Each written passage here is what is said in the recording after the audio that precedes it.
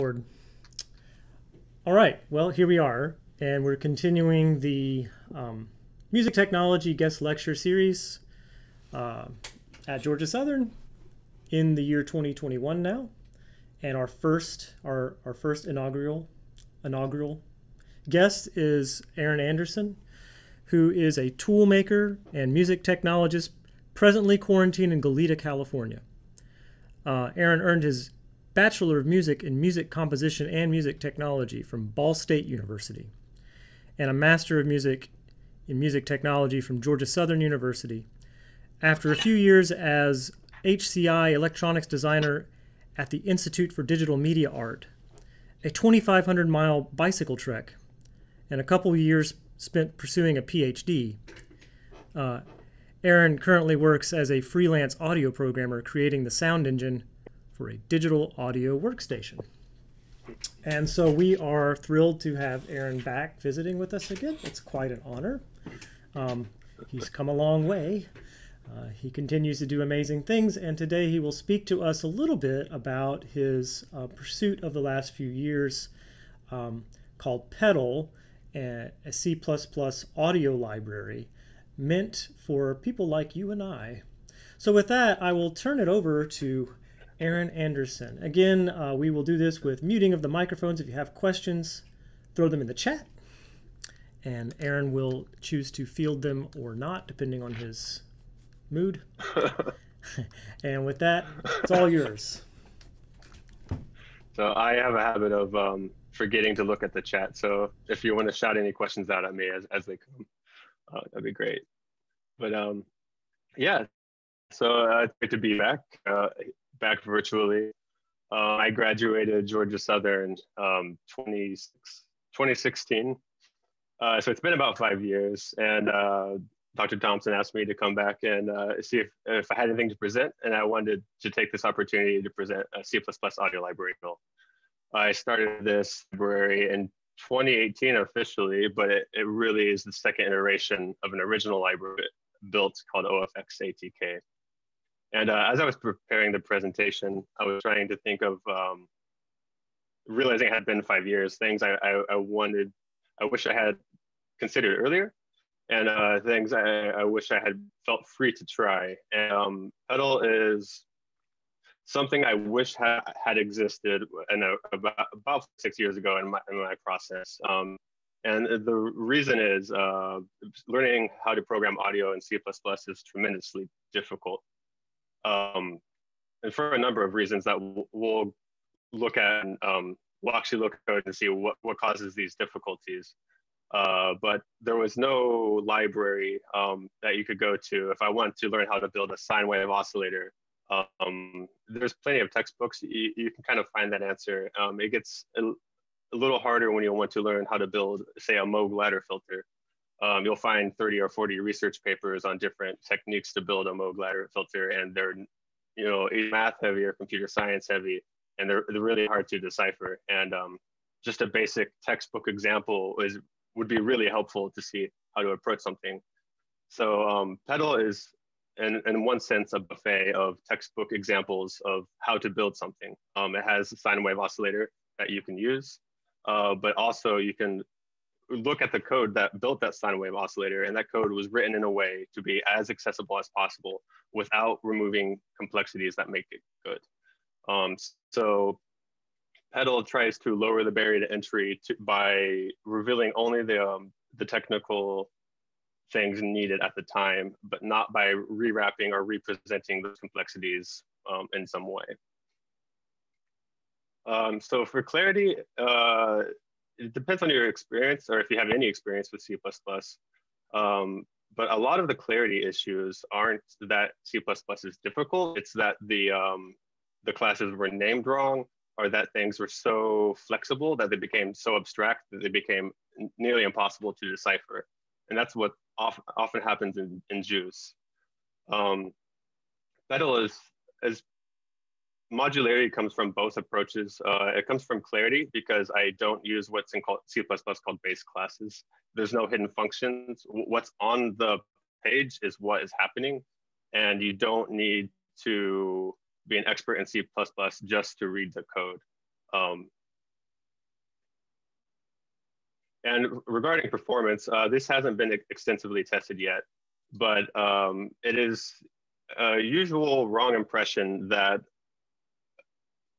complex code is really performative. And the more complex it is, the more performative it is. And sometimes that is true, but often programmers get the wrong idea that if you do something a harder way, it's going to be better, and that's usually not. C++ is actually designed to be the opposite of that.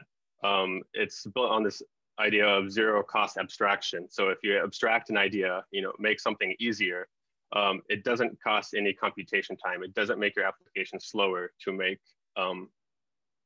code easier to read and write. Yeah, so I realized the need, actually during my time at Georgia Southern. I was building what was called dipole particle generator. It was a pretty massive max batch. I'm definitely not going to build a bigger one ever. I don't see the need. But I ran into a lot of brick walls that I couldn't really come over in max. First of all, the efficiency, it was pretty bad. I could get 60 to 70 grains simultaneous or something like that, but likely I could do 1,000 if I had written it in C. So that's one limitation of max, even if you use max well.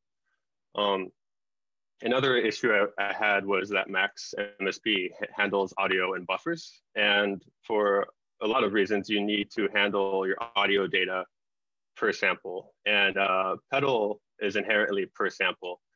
And every audio class you can use per sample logic, which tends surprisingly not to be more difficult, but it does give you more flexibility. Okay, so that's kind of the origin story. I was living with a fellow colleague, Key, who works at Apple now. He's the second engineer on this project. The current working relationship is I ask him if my decisions are stupid, and he tells me if they are, and I believe him because he's exceptional. He joined. He's one of the reasons I started officially on this effort. So if you had to compare pedal to something, right now I've been comparing it to processing. That comparison is most useful for where the target audience is. I want pedal to be the audio community what processing is to the visual community. And that is to say, I don't necessarily care or want if people who use pedal to invent or make the most amazing software ever. I hope it just is a barrier to entry and an environment to explore and create accessibility in this field. Okay, so Aaron? Yes. Do you see pedal as a replacement or like a link to Juice, or do you think it could go both ways? It's definitely not a replacement. Okay. Juice is 90% a framework, and pedal I would call a library. That being said, the Juice namespace DSP is essentially a different form of what pedal is. It's a lot different, but it's kind of the same scope. You'll see that your pedal itself. Sorry. Well, do you just feed it the audio buffer and then pedal takes over and you can code everything else in pedal essentially? We'll get to that. Okay. Yeah. But yeah, so to compare it to Juice, Juice is an audio application framework primarily. And it's a little thing because Juice kind of gets thrown in with Max MSP, and in a way it's kind of like that. It gets thrown in with Super Collider. But really what Juice offers mostly is a way to build efficient, large-scale professional applications. And they built their application framework with the idea in mind that people will be using audio. And so there's things that other application frameworks have nothing to do with audio. There's things Juice has that handles things differently because they know it's an audio application. For example, the Juice value tree identifier comparisons are almost single cycle. So if you have a data-oriented design, that's great. But that's the problem with Juice. Most of the complexities are, I wouldn't having the experience I had, I wouldn't walk into Juice again without 2 years experience in C++, just from my own sake, whatever that means. It means who knows for anyone else. But Juice assumes you know C++ very deeply. And they try to communicate a lot of ideas through the way they expressed C++ ideas. And that information is, when I first learned Juice, they were trying to tell me all this information that was totally lost on me because I didn't know C++ well enough. But yeah, so Juice is more of a framework. Until they added the DSP library, I would have been comfortable saying it is only framework. You need to bring audio libraries in or make your own. So to that end, I'm going to look a little bit at what pedal is. I'm going to hide all that for now. Okay, so as I said, it's a C++ audio library, so you expect to see files and code. I worry about the build system, but that's not quite the topic of today. This is a collection of the source files, the CPP files for all the library. And this is just should give you a sense of what is available to use. I have like linear envelopes, curved envelopes, oscillators. I'm adding various types. One distinction from the way Max MSP handles this is I'm naming the oscillator based on their method. So if it's a trivially calculated sine, if you're just calling the sine function, it's called trivial sine. If it's a wavetable sine, it's called that. And that's how I'm trying to follow a consistent convention with that. And I have some things you might expect in an audio library: compressor, gates, spectral. I think this is called, yeah, PFFT, and Max MSP is equivalent to STFT in pedal. And this is FT, a short time Fourier transform, I believe, is usually how this is referred to in the audio field. Yeah, a few buffer mechanisms to load sound files, play sound files. And this is all the behind the scenes of pedal. So if we look at just a simple example, let's start with simple sine. I think should be safe. I have lost the ability to get this back over here. Okay. Okay, so here's some application detail. But, I'm going to go quickly through this right now just to show how pedal is used in a basic sense. And then we can go through and actually do some of these things. So you can include an object if you want to use it here. Key and I made the decision that every object you need has a separate include file, and we did that for a few reasons. It's actually kind of bad practice to include all of them just because of your build time. And if I'm including 100 examples, the build time would get really slow. So that's one of the reasons we decided to, but also that gives you a direct way, an easy path to find how this works. If I want, I guess I'll hold off on doing that at the moment though. This can be kind of safely ignored for now, but we'll get back to it. So if you wanted an oscillator using pedal, you just call your trivial sine and make an object from that, and that's done. By default, it's set to 440 Hertz. And then we don't need to, since there's no pointer, we don't need to do anything in the main loop. And then we just call generate sample for every sample of audio we require from that oscillator. So you can easily swap things out if you use a keyboard like this, trivial saw, and oscillators that way. You call this sine or saw oscillator. The name doesn't matter, but you would want that to be consistent.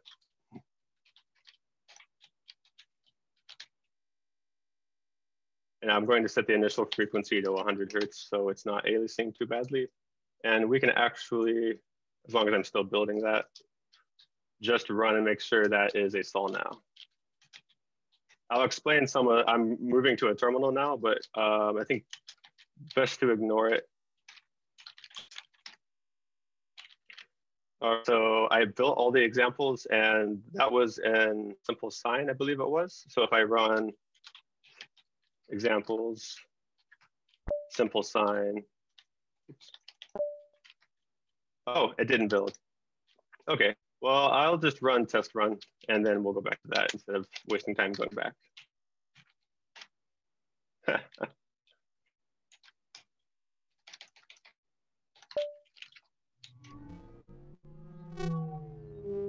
Here's a weird example. So I just ran the first example I could get a hold of. I needed to change the build system to run my new document, but we're going to be going back to that in just a little bit. Yeah, so this build system, me going back and forth through to this terminal is not a necessary part of Pedal. This just happens to be what I do. I intend in the future, it's not ready at the moment, to have something distributable with Pedal that contains the Visual Studio Code script to make this play button work. That's the long story. So it's not there yet, but part of the dev plan is to handle that, so people don't have to run into the terminal, learn how to use CMake, Make, or whatever tools they're using, or even have to fuss with the terminal at all. Right. If you don't mind, I'm going to take a 5-minute break while I get some water. I've run out. You got it. So go ahead and we'll discuss. There's some question about why. Let's see. So the audio callback method belongs to Pedal, correct? Yeah, the example builds. But we're going to go through that in finer detail. Okay. About what's ignorable and what's not. Yeah. All right. Because this is a little weird. But notice that this is an input to this, which is a weird thing. We're treating that function as an object. All right, 5-minute break. I will pause the recording, if I can. So hold on to those. Okay. But I'm going to make sure I don't miss a couple of points I wanted to make before doing that. Because I was thinking about whether or not it's worth everyone's while to see what where all our audio work lands. And I think the case is that it is worth it, even if you're not a developer, if you're a producer, or if you're using a DAW, the software you use always comes back to this audio callback function. And I can't think of an instance in real runtime audio programming where this isn't true. So this kind of is the universality of all of what we do, and understanding that kind of in some ways explains why your DAW can't have 400 tracks, and why that it might be difficult to do that. Yes, decided. One of the reasons I built Pedal was because I felt like a phony audio programmer, because I didn't actually know how to build an application, and if I'm a programmer and I can't program an application, I don't on my own, I probably shouldn't call myself a programmer, which is in retrospect, don't do any gatekeeping. That's not a good perspective to have.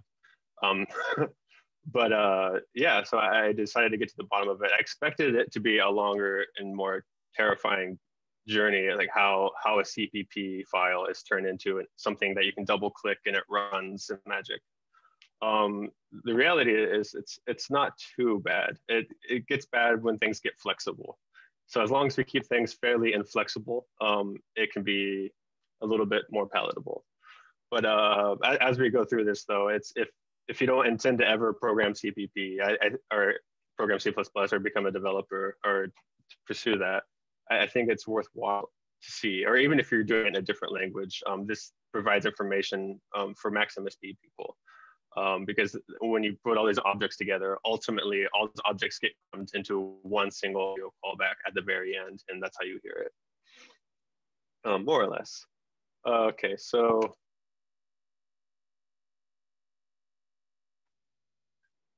as I said before, I intend to have a build system similar to processing and open or accessible to get into. But for now, the way we'll just build a new piece of software is to create a new file.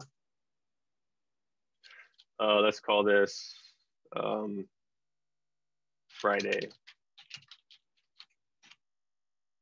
Okay, so this is the .cpp is nothing special. Nothing magic happens by adding that. It's just an extension. You can add that to any file and it hopefully is true. To make an application in C++, there's one thing you can't go without. This will always be there.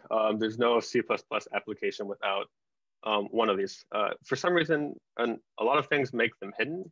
I'm not quite sure why. There's probably a decent reason, but Juice hides their main function, what's called a macro. So it's text that will write itself at compile time. And Open Frameworks, not really hides, but move their function to another document. But no matter what, this is how it starts. Normally you could actually open terminal like this. You would open your compiler as an application and feed it that text document. And then you would tell it to output an executable, and that would work. For the sake of brevity and this not being about that, we're going to use the small build system I have that was built exclusively for examples in Pedal. This build system is 2 pages and relatively a few lines, 700 lines, and it just builds a window, audio stream, MIDI stream, keyboard callback, just a few of the basic things, and as simple as approach as possible. So we'll add it to this. So we have our application called Friday.cpp. This list I'm accessing, don't worry about the details here, but this will be called my build system when I build this. So there's a list of examples that need to be compiled. I'm just going to add Friday to that. And it just looks for it doesn't care about the extension. So this is why your simple sign example didn't compile. Right, because I had not done that. Yeah, or actually I had, and I had deleted it because it was a bad example. But yeah, so now if I compile Pedal, you'll see some new messages. It's only going to recompile the new stuff. So you see it just ran through this as usual, but we have some new information. And so debug exists. If I run the program by going to my example folder, oops, do Friday debug. It looks like it might have failed, but it actually didn't. It ran Friday debug and it successfully ran that. It successfully did nothing. Here we are. Okay, so not a very useful application, but this is a very basic. You know, if that were on your desktop on a Mac, you could double click it and nothing would happen successfully. And that's something. The usual first thing to do is hello world. I'm going to do it wrong quickly first.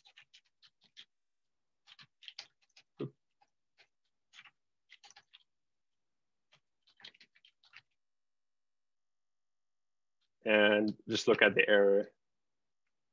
So it's complaining, really quickly, this is how C++ handles outputting. This text is pushed to that, and then inline is pushed afterwards. It's a little unfortunate. These characters don't really make much of an appearance, and they kind of invented an extra character for no reason, in my view. And they are used a few times elsewhere, but you can ignore what they're called or how they're pronounced, and it's safe to just do that like this always. But you noticed we had an error. And fortunately, it's actually very helpful for this error. You can't use cout without including the library that contains that data.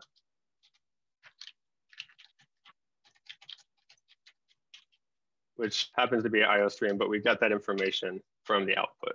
So if we add IOStream, this is all very happy. And if we try again to compile that, it does it successfully. And if we run it, we should get hello world. Okay. So that's the classic example. Another thing you'll see, I just want to address is something like this. If you do that, you no longer need these. And now this code is valid. My personal opinion, I've never used that line. If I'm using the standard library, I think it's helpful to have std : there. That way I know that's a standard library function. I don't have to kind of guess. So I really don't love this, but I do use it for pedal because I think, you know, otherwise people would have to say, if you want a buffer, pedal buffer, you want a window, pedal window, and that gets a little bit tedious even if you're copying and pasting stuff. So this is the correct, or quote unquote correct way to use this in your implementation. But everything belongs to a namespace called pedal, and a namespace is named appropriately is literally just a space for names. And the reason it exists is because you might name something and another library you use named something else, the same thing, and then you have an error because it doesn't know which one you're referring to. If you wrap it in a namespace, there's no risk of that happening. So pedal is wrapped with pedal as a namespace, and if you use a library, you use pedal in front of it. Yeah, so there we are.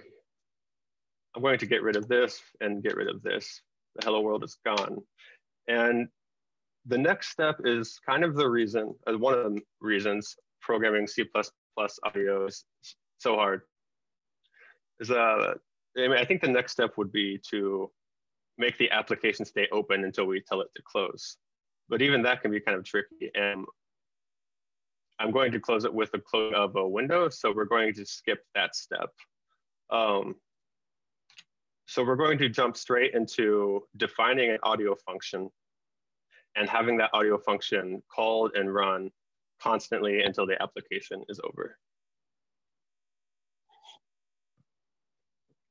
So if I include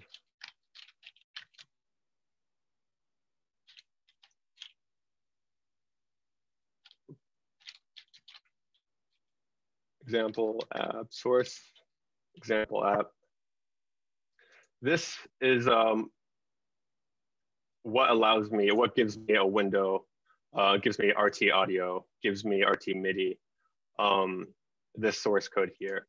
And if you'd like to take a look, the header is, it's not too long, but it's a little bit aggressive C++ in some places. Like 57 lines in the header.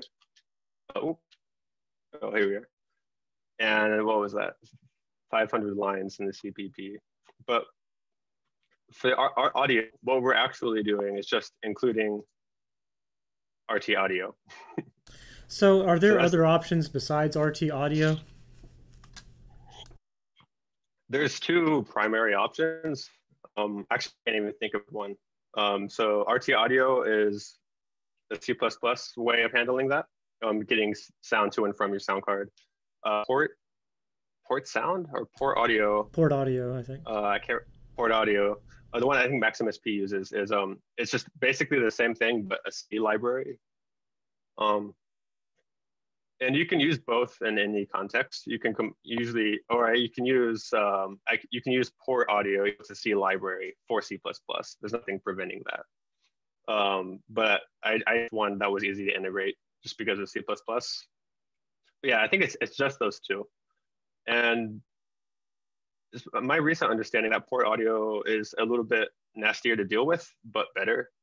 And updated RT audio, I think, was made at McGill or Stanford and hasn't been touched in like 15 years. So it's kind of, it's really a hard choice, but you can, I think Juice includes both. But yeah, that seems to be it. And I'm just going to just highlight a couple things, but by no means is this all meant to be understood right now. When we create an app, we just take an object from RT audio. So we create an RT audio object. This deals with all of our audio stuff. So that belongs to our app. And then we make an example audio callback. So this is how we define our audio callback beforehand. I need to change the name of that. If we go back to the header, this is the actual audio callback function. And this text just replaces this. So this is the reason this looks so ugly. I don't quite understand the initial reason, but it's a function pointer. That's all it is. This is a way to treat a function an object.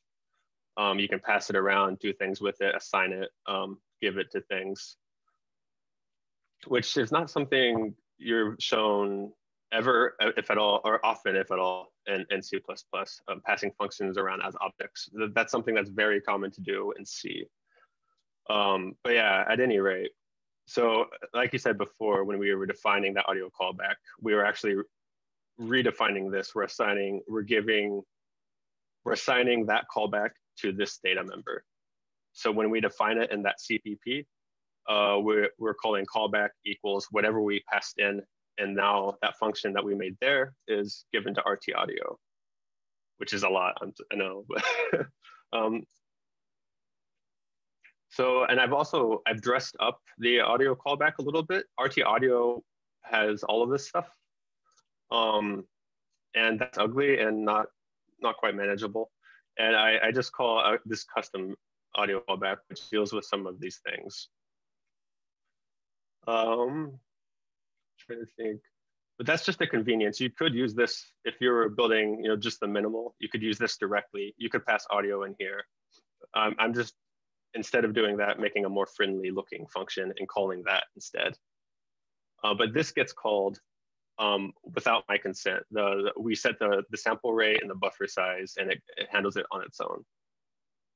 If we scroll into when an app is made, this is that function.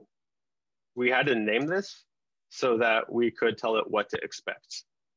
We could put just a raw function pointer here, but as long as the function matches what we define, then we're safe there. And you see here is where I just assigned that. That's all that happens. So we're just basically giving RT audio the one function it needs to do its job. And it's our job to make sure that works. So this is just a little bit of what the backend looks like. This is some of the setup for RT audio. But yeah, we should get out of here because this is nasty. But we can use that without having to deal with that. So in this example space, I made app a namespace. So anytime you write app and do 2 full colons, you get a list of all the functions you can do or get to an application. So there's not too many, but this is the full application framework. And we just actually want to get the data member pedal example app. And forgive me for this, but I think I'm going to leave it like that. But we are going to make it like a pointer, or make it as a pointer. We can maybe talk about why at the end, if that's important. And then if we call initialize example app, we can pass it our not yet defined audio callback. And this we need to name. There we go. So this will create a pointer to our app and allocate memory. So that's why pointers are dangerous. Yeah. It is also, I'm just feel important to note that it's possible to build this differently without a pointer, and it will clean up itself automatically. But we don't need to worry about that now. So if we initialize the app, I made it impossible to initialize without passing it an audio callback function. So we should define one.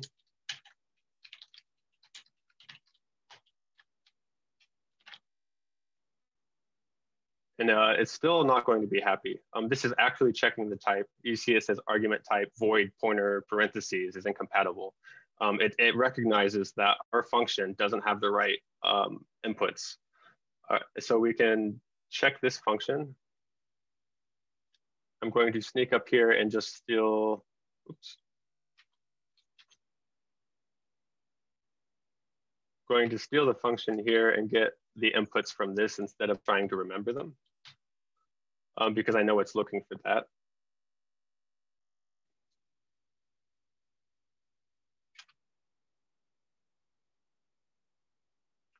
And it doesn't like that because I need to put the namespace in front of it, like I did here. So this should be a legitimate application now. When I start the app, it's going to get the audio callback. One thing we have not done, this generates a lot of memory. It fills up your RAM. If you just ran this application now, that RAM would never be freed. And that's why this little symbol is dangerous. It implies a responsibility. So to take care of that before testing it, we should do, let's see, free memory? Yes, free memory. Okay, so we took a bit of a shortcut implementing RT audio by using the two document example header. But this is basically it. This function will be called by the real function that gets called by the library. All right, so let's run that or compile that. It compiled successfully, and we can run. All right. So it started and stopped an audio stream. So there was nothing we've done yet to make the application run forever. And I don't know if you saw, for a brief second, it actually opened a window. But if we create a while loop, well, app should continue.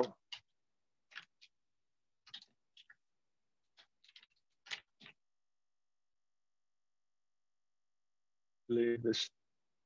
Oh, and also all these functions take app.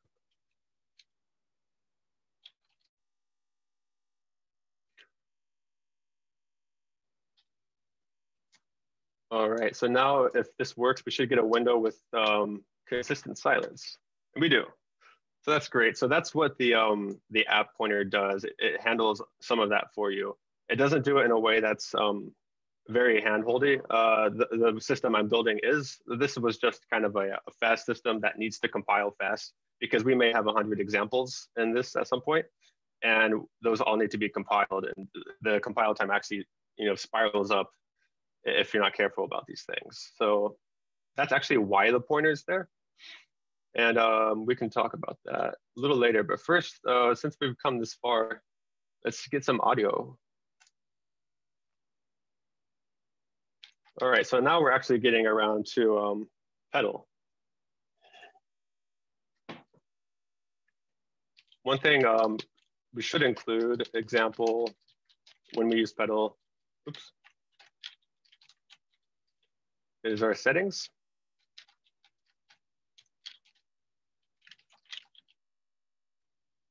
This is just a document that gives you sample rate and buffer size and is consistent with the library's known sample rate and buffer size.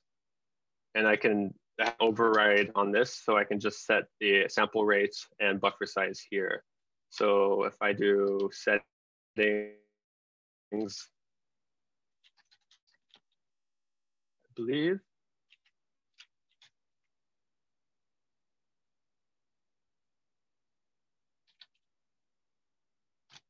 I've recently changed the name of all of these, so.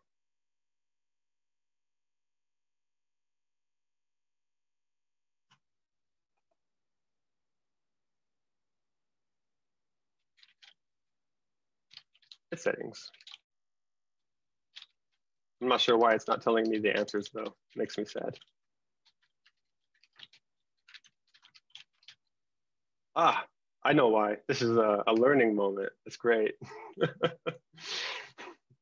Okay, so it doesn't recognize settings, but that's part of pedal.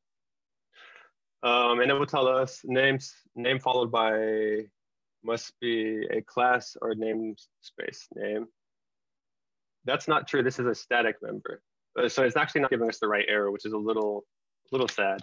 But if we add using namespace pedal, I think that should clear this all up. Yes, great. Alternatively, I could have done this. But since I'm going to be using pedal through this whole document, it makes sense to do it this way.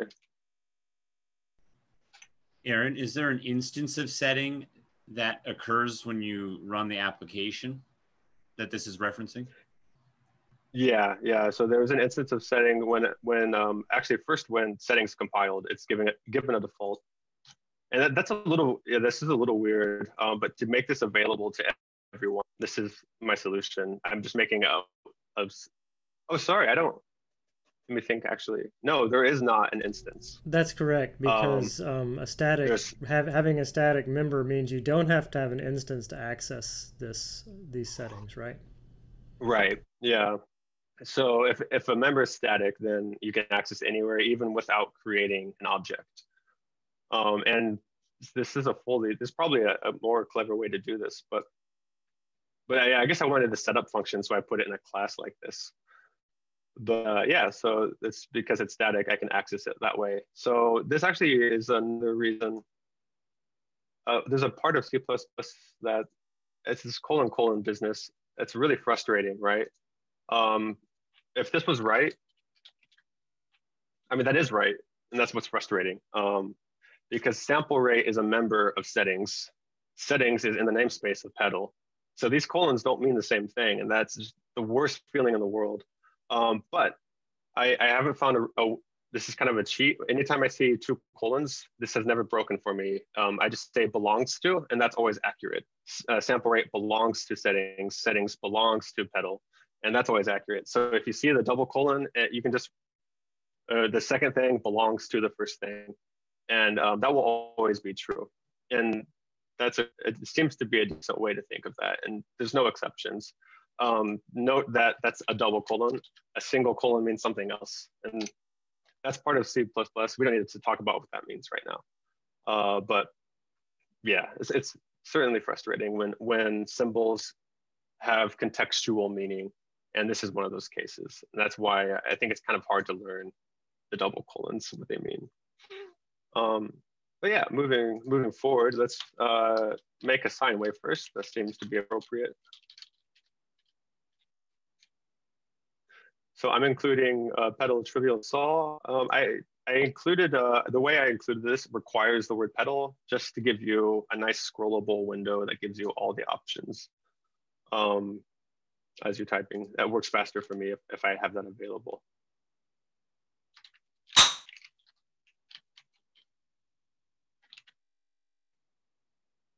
Okay, and then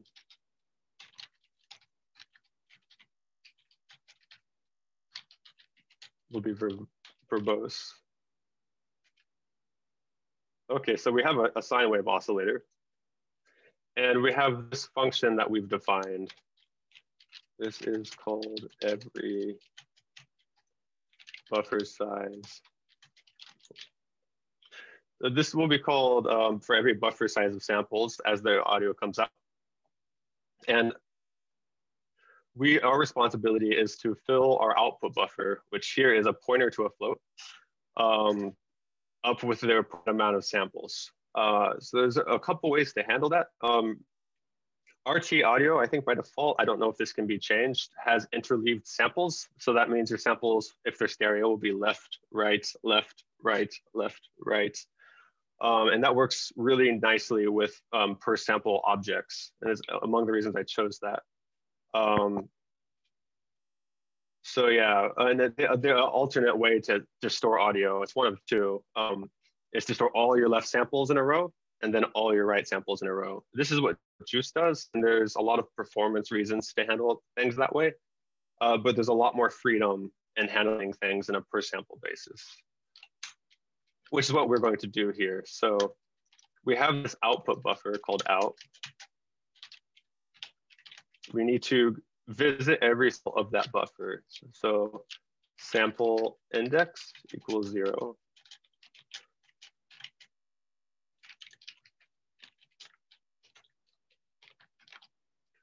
So whatever we put in here will be called buffer size times. So whatever we put here will likely be called 512 times because the default buffer size is 512. Make sure you define I as what it is. What is I here? There you go. Oops. Oh, wow, that was very broken for a second there. There we go. All right, yeah, so that's what's happening now. And I've named the sample index so it's clear. So for every single sample, we'll just do it mono first and see if, I'm interested to see if I don't silence the second channel, what will happen. I haven't done that. But anyway, we're going to scrub through every single sample, and we can say the output buffer array, since it's a pointer to a float, we can put array brackets on it, and it will index the whatever element of that pointer. So it's going to count steps from that pointer. But you can do this with,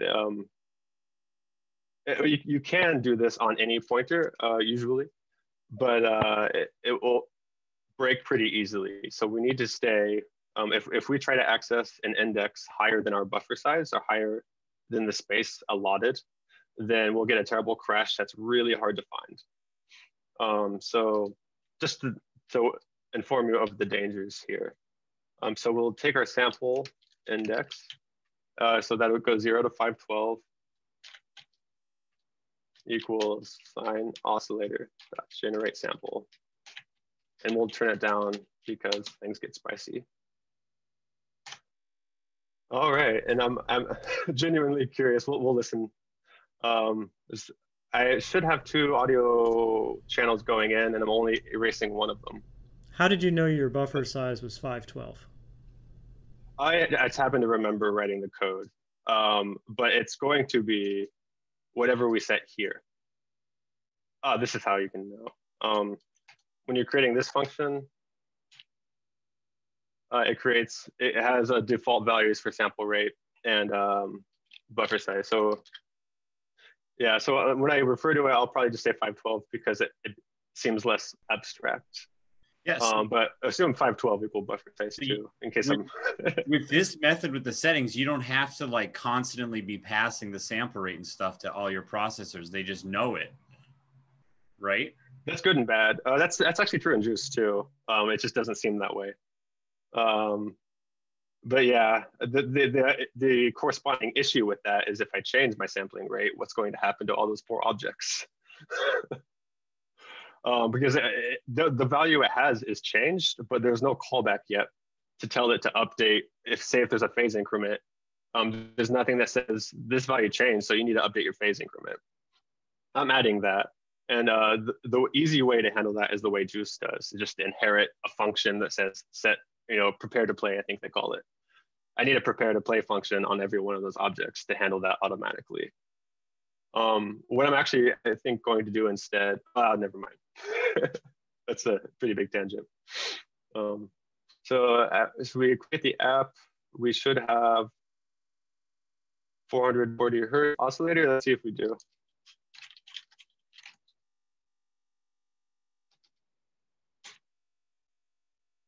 Not on my end, unless it's coming in late.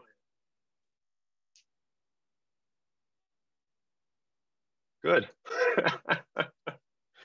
All right. Okay, so debug time. Oh, okay, so not too much debug, but I've never actually started the audio thread. There's a function that needs to be called explicitly for the audio thread to start. So that function is start app.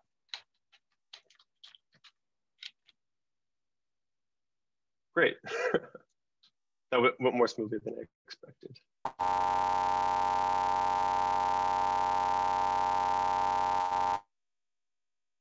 Right, so that's not right. And I wasn't sure if I expected to. That could be a number of things, but I'm going to go ahead and iterate through all the output channels in case that's part of this.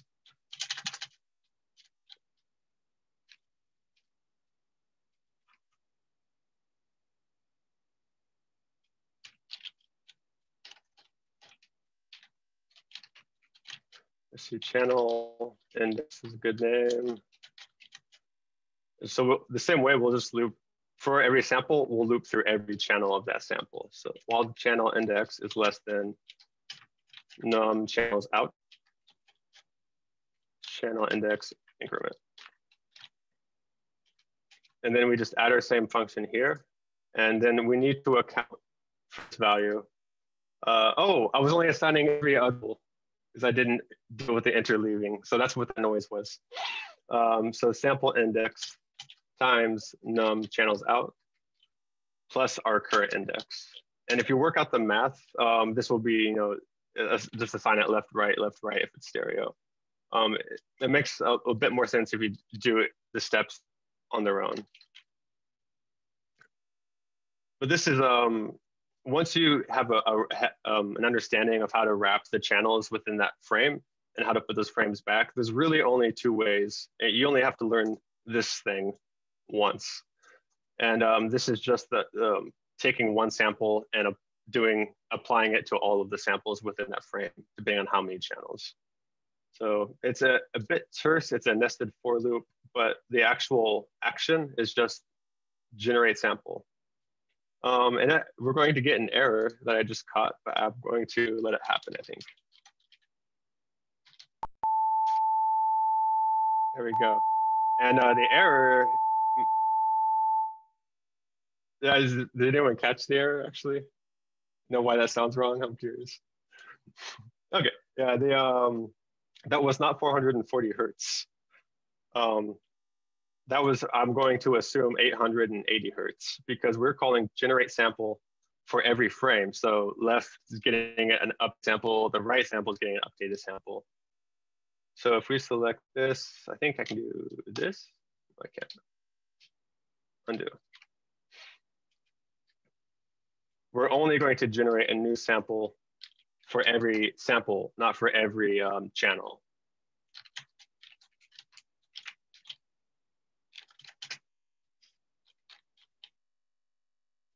And then assign that here. So now we'll only generate one next sample for every sample of the buffer.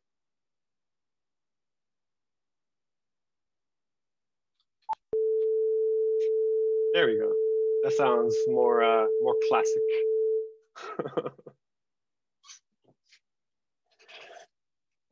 There was a really nice fade out that didn't happen on my end. I think Zoom did that. There's no automatic fade out in this application, unfortunately. When you close, it's aggressive. Well, that was the first time that Zoom made anything any better. Well, it did distort it a little bit, so I won't give it too much credit. Okay, so we've made it this far. So that's a little more than what would be expected to use pedal examples, but I thought it important to show parts of the build system. Do we have time to add an envelope? What's the usual time frame? Oh, we're good. Usually the time frame is, an hour presentation up to an hour and a half. We like to leave a little time for questions, but we're at 55 minutes. Okay, we've got time. Great. So I hope this is at least roughly clear. The audio callback is this legendary thing that exists in every audio call application, and it always kind of boils down to that. You have some kind of output that needs generated. You may have a separate audio callback for inputs and outputs, but it always just comes back to this. And there's not too much in the way of making the code simpler, short of making it not C++, which is also a valid alternative. I think Julius's language Soul is starting to become more promising, and hopefully will win out and be easier than this, but we'll see. I have a request. Sure.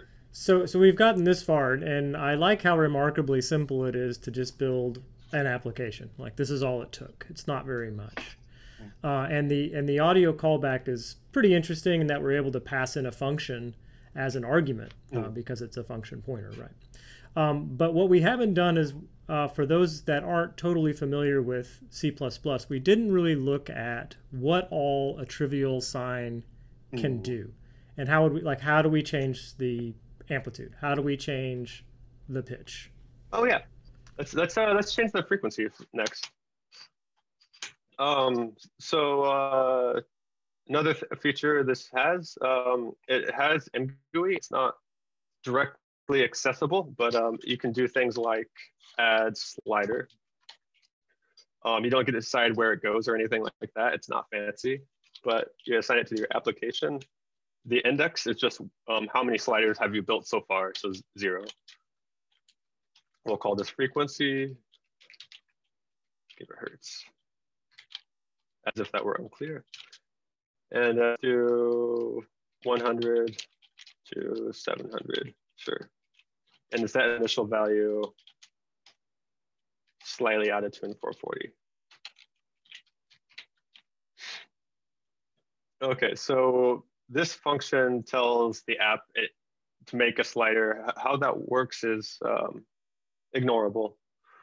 But how would you pass that data to your audio thread? I will show you the easiest possible control rate. That is just, do it before or after your for loop. And that's in a lot of instances, that's great. Usually it's not the best system in the world, but it's not going to cause problems usually. So if we have our oscillator, our sine oscillator, let's just make a new float, make this as easy as possible. New frequency app, get slider. So whenever you want to know the current value of the slider, you just call get slider onto that slider. Every function will need an app pointer. And the index was 0. So you just make sure the index is the one you want and you'll get the value out. So here we've gotten the frequency value.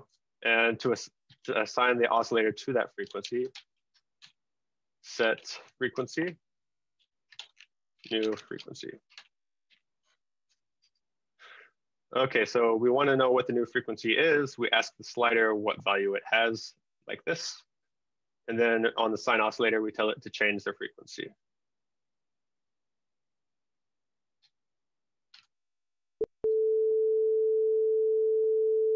Hey, there's a slider. Oh, it did work. I didn't think it was working because of the lag.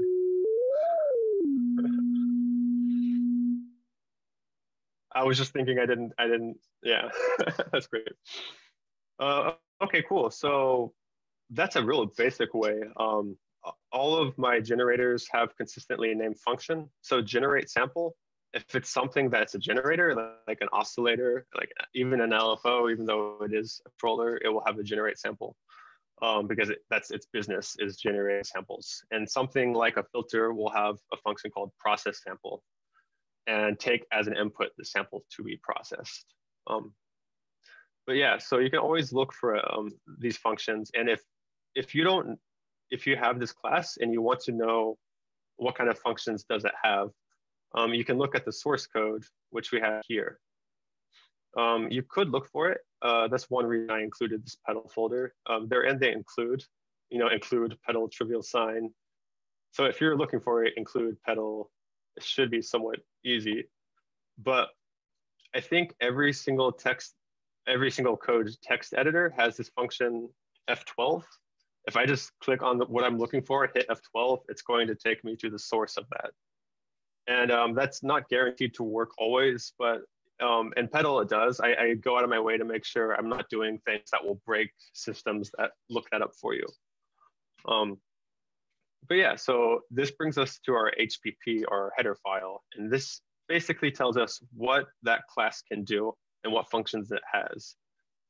So this is just how do we make it, which is actually a complicated topic that I gloss over.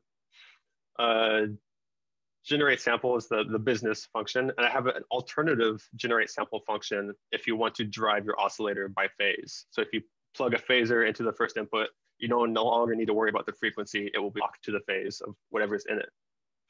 And then your usual set get. So any variables are private, you can't directly access, but you can get them through set frequency and get frequency. So if you're curious about the frequency of something and you need to use that value, you call get frequency, it returns that value. And these are pretty common. There's always a part of my header with a bunch of set functions and a bunch of get functions, and all my members are private unless I can't avoid them being private, which is the rule to follow. Yeah, no reason to think harder about it. Just follow the rule and then you don't run into really bad problems. I have another question. So here we set the frequency with a slider, where the timing is generated by user interaction. But oftentimes in C++, what we lack is some sort of musical scheduler. Do you have any solutions to that? I know Pedal is not a musical scheduler library, um, but you have this app that you're building. Is there some sort of musical scheduler, or what are some solutions to that? There's no like, there's no abstracted music system for that, for scheduling. No timeline kind of editor tools. Uh, as far as timing goes, at the moment, it's just envelopes, phasers. I use phasers to time. This is, oh, before we leave, we should look at the sequencer example. But that's the closest I have. There's nothing built in that will like say start note this time. I am considering expanding my phaser timing implements to be a little more broad and useful that way. But I'm worried about bringing in some issues like beats per minute and tempo and meter, and worried about the implications of what everything else will need for it. Yeah. But I do think there's a lot of good reasons to pursue these sample-driven timing mechanisms that, like having a phaser and then a edge detector trigger things, and that's how I do it here. So I have, you know, that's how I thought I was doing it here. Yeah, there we go. We have a phaser, you know, BPM to hertz, so this small utility functions like that, and then an edge detector, and every 60, you know, at every quarter note, it's going to give me a new edge, but there's no kind of broader system. Well, and another thing I was thinking on that note though is an end segment envelope would be really useful just for like basic, yeah, if you're just scheduling a sound at the very least. Something I'm adding. I have a linear envelope, ADSR, and multi-mode, attack, release, attack, decay, attack, hold, release, decay, all the modes you'd expect. But a lot of places have end segment envelopes, which could do a lot of timing things. Yeah. And I do have a lofty goal of implementing a parameter system in my my pedal framework. That's a little more broader than our example framework. But yeah. So the next thing that is necessary to do, it's not as obvious with frequency, but if you listen to this again, I think that quality is clear enough to hear the stair stepping. Ooh.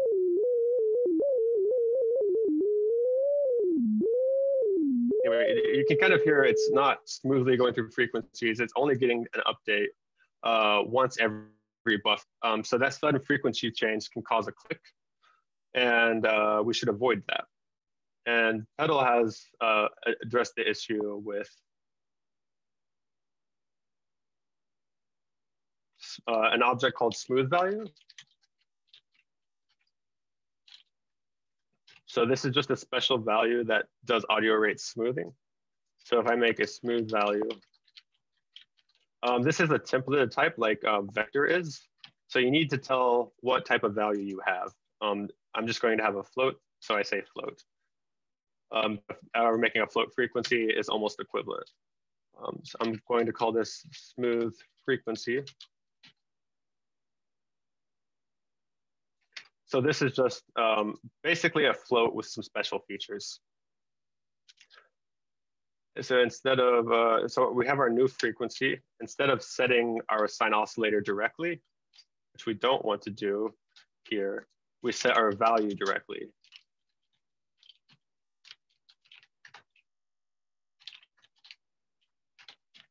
So this tells our frequency that we'd like to be at the new value, but you can't go there immediately. We're going to slowly approach that value in a smooth and musically useful way. So it just tells it what frequency it should be. It needs to get there on its own. So this should be called every single sample.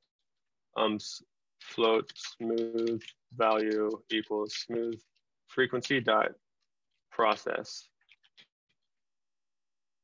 And this has a process function, but not a process sample function. So process needs to be called. And just to be even more clear here,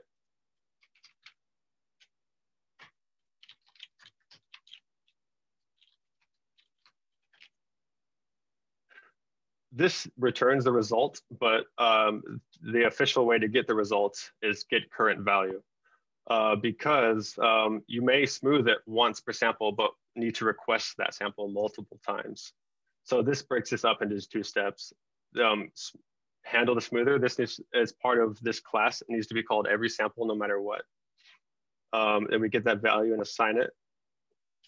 And then we need to, every sample, set frequency to the smooth value. Get. Am I naming something wrong? Uh-oh. I don't remember.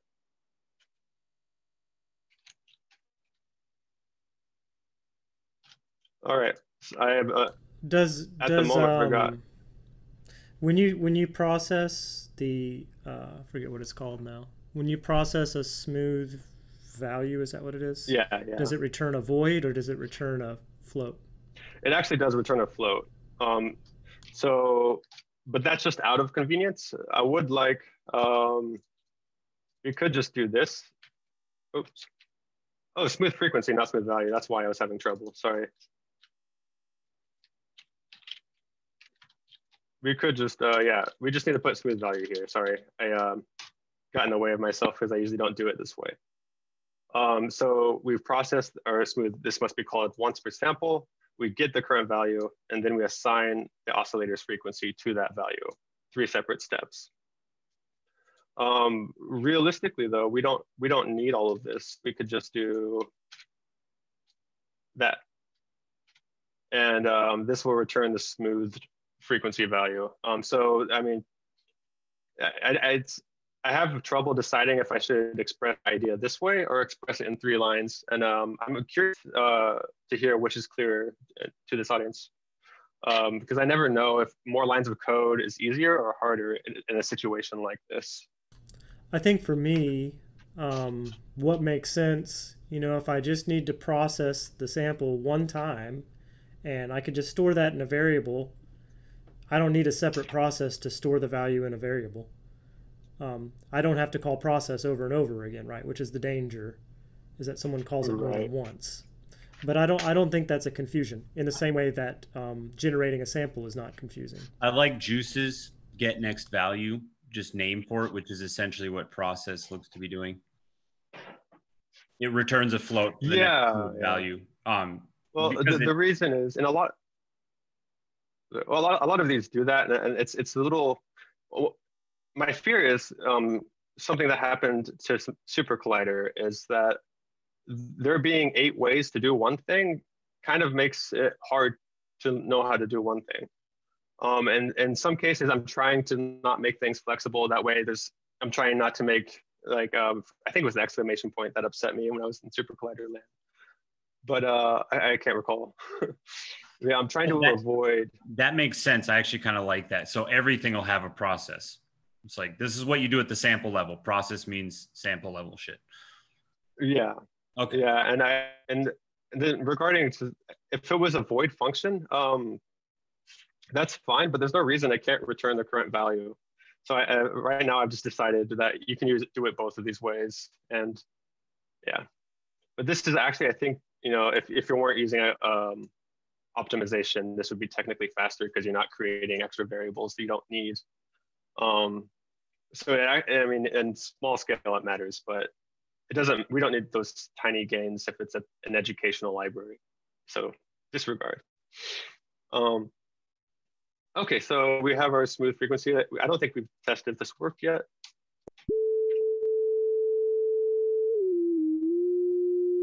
Did I?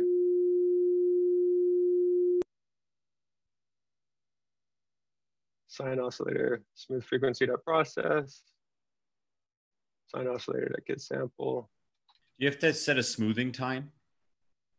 No, by default, it's 20 milliseconds.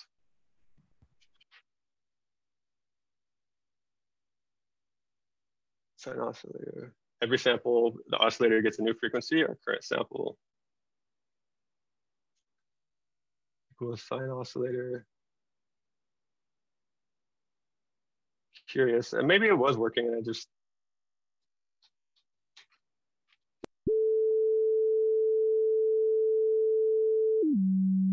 This is strange. Let's just go ahead and I feel like it is smoothing just really fast. wait, can you hear something? Yes. Yeah, I think it's smoothing. Oh, I can't hear anything at all. Okay, we hear it. We also lost your Oh. video, but yeah. Oh, wow. Okay. Well, actually, my phone's at 7%. Keep the video off for the rest unless we need it. I just plugged my phone in. Okay. But, yeah, so Yeah, I'm we don't glad need you it. heard it. I don't know what the situation is that I'm not hearing it, but is it because I don't know. Yeah, it worked. Okay, well, It worked. cool. Yeah. So, given the amount of time we have left, I would like to talk a little bit, or I'd like for you to talk a little bit about. Okay, so we see all of this, and maybe to some people it seems like, wow, that's a lot, you know, to do. What are the advantages for me to do this? Like, why should I learn to do this? And I think, I mean, I know some of the reasons why I might want to do this, but where does this lead us, and then how then do I use Pedal maybe outside of even this environment? Let's say I want to build a VST, right? And Max and Super Collider are not going to do that for me. So this is what does that for me. But maybe not this particular build the application, you know, your application implementation. Right. So the benefit largely of just learning C++ for audio is or learning C++ in general is just the amount of code that exists for C++ and what you can do with it. If you're natively writing in C++, that's essentially like a free run to do anything that's, you know, currently physically possible with a machine. Lower level access, I find, and, you know, learning C is not a skill that really is super helpful, and I don't think will be as helpful again in the future. Lower levels actually end up doing a worse job even, because the compilers for C++ are getting that faster than native C. So C++ opens you to every potential creative idea. And that's another reason the reason I got into build systems is to be able to enact that knowledge of C++, you need to be able to build other libraries too. And that's what caused me to go a little deeper into C++ and understanding the build system. For example, when I was doing my PhD, I started working on GPU audio. And I was compiling CUDA and OpenCL, and I would never have been able to try that had I, you know, not gotten into the build system. And I think a lot of this information is kind of locked into an ivory tower because you need some form of, you know, undergraduate at least, but probably graduate degree in computer science or audio or something to be even able to start.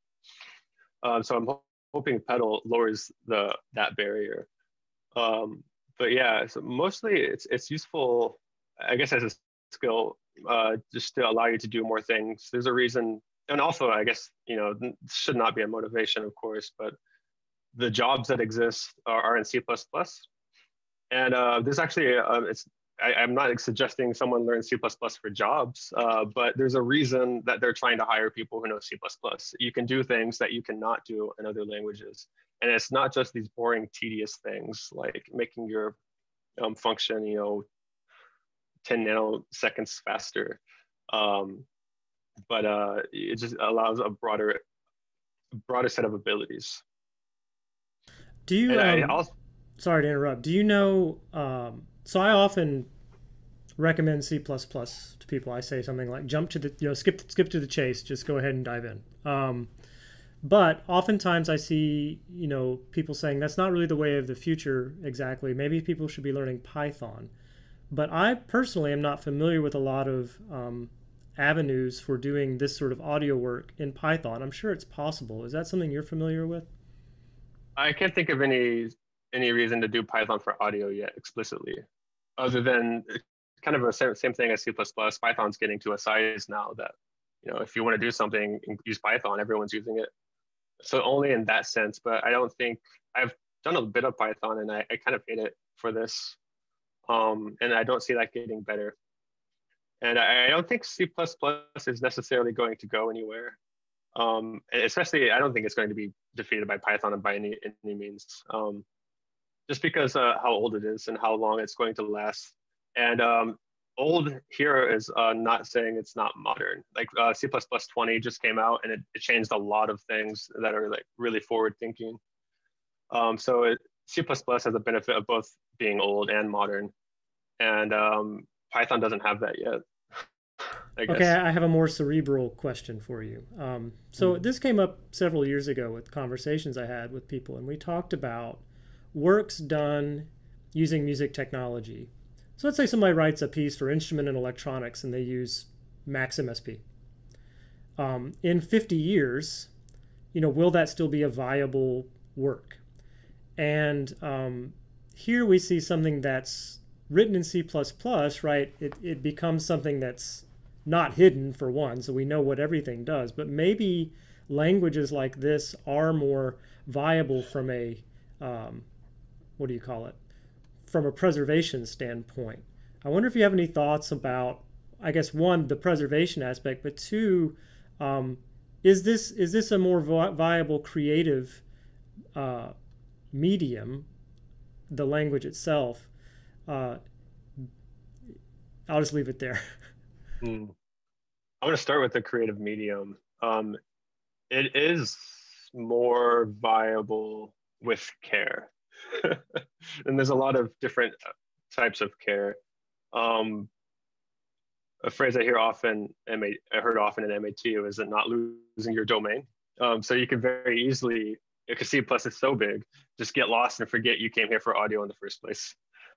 And that happens. And I'm personally taking active precautions to make sure that doesn't happen to me. And I think that's actually a necessary step if you're an artist doing an engineer's job, I guess, is what it sometimes feels like. But it is the most viable medium in my mind, because most of our mediums are kind of being built from this. Like if you consider open frameworks, everything that came from that, that was kind of built on a slice of C++. And I say slice in a weird way because you couldn't use every C++ library if you're in open frameworks. You'd still, just by using open frameworks, you have to know how to compile that and include it yourself. And so you're still at the mercy of others. And if you know how to do that yourself, then your ideas aren't inhibited by that. And I found that just the build system part, which is kind of learning C++, it's one of the languages where learning the build system is part of learning the language. I find that although it's a little tedious, it really only took me a weekend to get running with that, and I didn't have to revisit or learn more knowledge to go back. It's really like CMake has 20 functions that you may use ever, and you just need to learn those, and then you can build whatever you want. So you're using these weird tools, but you really don't have to be an expert and to use them. And that is not your impression when you see them for the first time. If you see it, oh, we have one here, so this is not friendly looking. This looks pretty terrible, but nothing, it just looks bad. That's all. Include the stuff, set of property, and they're all just labeled. But I got this information somewhere else. Like, which CPP files do I need to compile MGUI? Is a Googleable question. So you don't need to have all the answers or be able to just sleuth things out on your own. So yeah, I think the short answer is, as long as some care is taken to use C++ right, I think you can avoid it causing too much extra work that it's not a good tool. If that makes, I think that's how I would put it. It's possible to use C++ and it not waste your time.